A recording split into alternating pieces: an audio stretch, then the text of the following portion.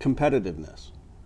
One of the important things that we had to figure out how to do was, in a world where most manufacturing has transitioned into economies with very low wages, very little regulation, very little taxation, and tariffs have been stripped away, is how are we going to provide these quality products that we want to make at a competitive price? And what we found out was we can't go through traditional retail.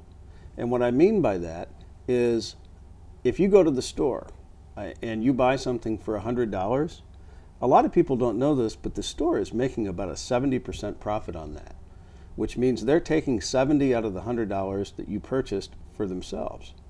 And then of the $30 that's left over, the brand that really doesn't make it anymore, they're buying it from somewhere else, but they put their brand on there, they take about half of that $30.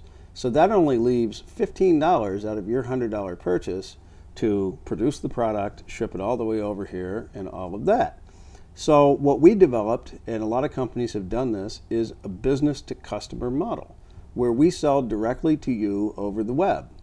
So we can afford to sell our products for that $100, even though it costs us a lot more than $10 or $15 to make them.